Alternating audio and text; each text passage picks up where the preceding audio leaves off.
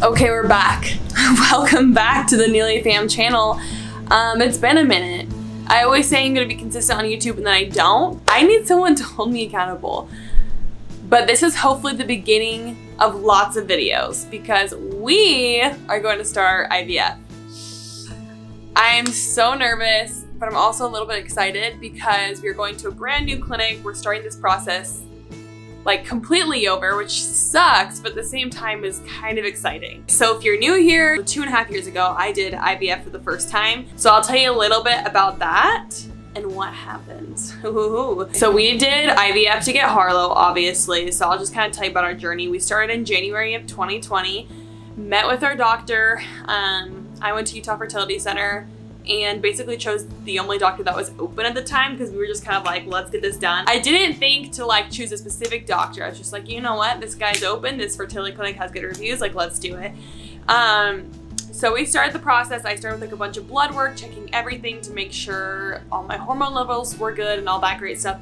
And then I did a couple ultrasounds. One of them was a saline ultrasound where they basically shoot up a bunch of water into your uterus and look around. Great times. The girl who did it, like, you have your legs up in holsters and she literally has a headlamp on, like all up in your business. So I got very comfortable very quick, just letting it all hang out. From that ultrasound, the only thing they really found that was an issue was a polyp by my tube, I think. I don't know where it was, but I had a polyp up there somewhere which can prevent getting pregnant. So when I started IVF, we started with all the shots. I'm pretty sure I did 10 days of shots. There were some days where I did 2 shots, some days where I did 3. And then after 10 days, we did the egg retrieval. The egg retrieval was like a surgery. The surgery is pretty quick. I think it's like 30 minutes, but they knock you out and then they basically like take your eggs out. And you're supposed to get, usually when you ovulate, you have 1 egg and that's how you get pregnant. But when you do IVF, you're creating a bunch of eggs at once and that's how you get super bloated. I got 9 eggs and I remember coming out of surgery though and I was like out of it. And the doctor came in and he was like, you got 9 eggs. He said it really quiet and I was like, what? Because I'm like, I don't know if I'm high or if he just said 9 eggs. Because I was like, there's no way.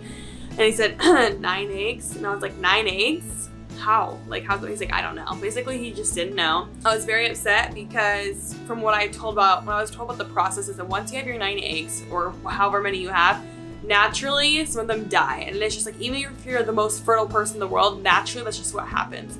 So after the first day or so, I think they called me and said, out of the 9, you now have 7. So now I have 7 eggs. And I was like, oh, great.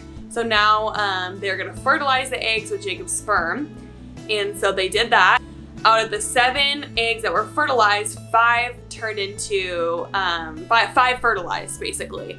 And so now we just had to wait for them to grow and see which ones grew into embryos and which ones didn't. They called me after like 5 days or something like that. And they said, you have 1 that grew into an embryo. And I was like, no way. I was just so stressed and anxious, but they said, but you have 2 more that are still growing, so we're gonna give them a couple more days and see if they like make it to embryos, or I think they call blastocysts or something like that, the science term. And so luckily the 2 more grew. So then we had 3 total embryos, which was a lot better than 1. And so then out of those 3 embryos, we decided to send them to genetic testing. And so they took a sample of each embryo, like the cells, and they sent it to a lab. And so they had the 3 embryos sent to a lab. We had to wait, oh my gosh, I don't even remember how long it was. It felt like forever, but I think it was either 2 or 4 weeks. I don't remember how long it was, to get the results. And we were so nervous because we're like, well, we might have to do the entire thing over again. We don't have $30,000. So luckily they gave us the call that 1 embryo made it, which was like a sigh of relief, although we were hoping for more. So we had 1 embryo that made it. We turned that and we did that and did a transfer and we got pregnant. And then at 6 weeks, I thought I was miscarrying actually, and I started bleeding out. I felt sick. I went to the ER and luckily, baby was still good. They did an ultrasound and that was the first time we saw the heartbeat, which is so cool because I was only 6 weeks along. You can see a little heartbeat. And then I basically just had a subchronic hematoma, I think is what they call it, or hemorrhage or something like that, where basically like there's like a pool of blood kind of by the sac where the baby is in. and so it can cause you to bleed, which usually has a higher chance of miscarrying if you have one of those. So they put me kind of on a bed rest. Luckily made it through the pregnancy, had a beautiful baby, Harlow. And so Harlow is my one little embryo I got. And so since we only ended up with one embryo, we have no other embryos to try to get pregnant with. So that's basically why we have to start the whole IVF process over, do all the little shots and do all that. And so yeah, we're really excited to start. I don't even know how to feel. Like, I feel nervous, I feel excited, like, our first consultation is August 1st, and I'm going to California to do it. I'm completely switching fertility clinics because I feel like I had a lot of unanswered questions. I don't want to get too much into it because I want to answer your guys' questions because I had you guys submit questions, and so I'm going to answer some of the questions you guys sent in. Okay, first question is, where are you doing IVF at? I am doing IVF at Coastal Fertility Center, and that is in Irvine, California with Dr. Werlin, and I'm so excited. How much is IVF at the place you are going to? So the cost for IVF is gonna vary for everyone, so I can't necessarily say because I don't know. It all depends on your body, what treatment plan is best for you and what you're gonna need. It also depends on what pharmacies you use for buying medication, if you're gonna do genetic testing.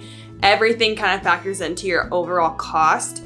I'm pretty sure my overall cost for Harlow was $35,000 to $40,000, but I paid $10,000 of that because I had insurance at the time. How long did it take you to get pregnant last time from the first time starting IVF? So what I'm thinking this question is saying is, from the start of beginning IVF to pregnancy, how long did that take? So I started IVF, well, my first consult was in January, and then I started the actual IVF shots in February. And then I think I had results on my embryos by mid-March. And then we actually planned to do a transfer in April, but it was COVID and I didn't feel comfortable because I was right when COVID was exploding. So I waited to the end of May to get pregnant. 5 months overall from start to finish, but it could have been 4. So for me, it was basically a 4-month timeline. Does it hurt? Yes. The pain, the physical pain wasn't as much as I thought, if I'm being honest. So I would say the beginning of IVF, like the shots you do in the stomach before retrieval, there are a few shots that are more painful. There's this drug called Menopur. I don't know the exact name, but that one, once it's injected, it burns like crazy. So that one sucks. All the other ones aren't bad. I mean, it doesn't feel good, but it's not like that bad. However, I will say the shots that I had to do for pregnancy, the progesterone and oil shots that I had to do to get prepared for pregnancy and then to keep the baby inside basically, was 1 shot a day for 10 weeks, and the needles were this long and it was going in like your butt/hip area, and those ones hurt really bad. The freaking oil inside, like you have to like massage it, and I just would have clumps and lumps all over my butt, and to this day I have such bad scar tissue in that area. Like if Jacob like pushes at all, I'm like, stop, because it hurts so bad to this day. Does insurance cover IVF treatments?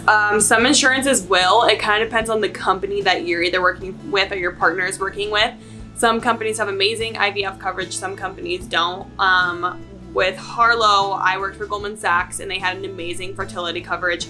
So it covered up to $30,000, but there are a lot of hidden costs, which is wild with IVF, so be very careful. We only paid $10,000 out of pocket. So I think it was $5,000 extra on medication and $5,000 for genetic testing completely out of pocket. Also, the pharmacies are so shady. I don't even know how this is even legal, but a medication that would cost someone who just pay out of pocket, like let's say I wanted to go get a fertility medication, it would cost me like $700. But if you go to this pharmacy and say, I have insurance to cover it though, like I don't need to pay out of pocket, they will charge your insurance $3,500 for the same medication, same dose, everything. And so I maxed out of my fertility benefit so quick, so I ended up still having to pay out of pocket for fertility medication because they scam the crap out of you. It's actually insane how this is legal. It's disgusting, honestly. Does IVF cause weight gain and mood changes? Yes, 100%, because if you think about it, it's your hormones changing. Just like when you get your period, like maybe get a little moody, it's like that times 5, I would say, like, or times 10. Like you definitely get moody, you're irritable, you're under a lot of stress, like you're definitely like nervous, anxious about how it's gonna work out. So no matter what, you're already feeling that way, and then add the hormones on top of it, 100% you're gonna be moody. And then definitely gained weight. I gained about 10 pounds doing IVF, I would say, and I didn't eat any differently. I think it's just the hormones making your body like hold on to weight. How are you feeling going into it? Good luck. I am feeling like excited because I'm just ready to get it over with. I'm feeling definitely very nervous. I am really just hoping for better results this time. Like ideally, I'd love for us to have 2 embryos at the end of it that are healthy so that we can either have 3 kids or 4 kids, but regardless, like you never know if one of them is gonna end in a miscarriage or if it doesn't even take and it's just not a successful transfer. Okay, I also have the question that I'm getting a lot in here is why are you doing IVF? And the simplest answer is because I got pregnant with Hudson on accident, but you have to keep in mind that's a completely different dad. It's a completely different situation. I am older now, and some of these causes of us doing IVF are unknown.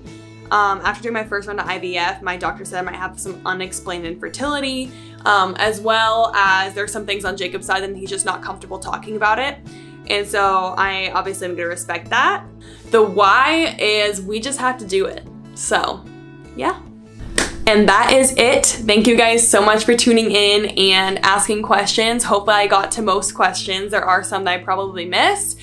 But if you guys have any extra questions, you can leave them in the comments. But make sure you follow along our journey. I'm going to be vlogging the entire thing. So it should be exciting. All the highs, all the lows. I want to document everything so that this could potentially help someone else going through IVF and kind of help them through the process. I know when I was going through it the first time, I was looking up every vlog, every blog, everything I could to kind of figure out what was going on with IVF. I just needed to know. So hopefully this can help you or anyone else you know, or if you're just genuinely curious to watch our journey and help us get to our next baby. So yeah, make sure you follow along, subscribe, and we love you.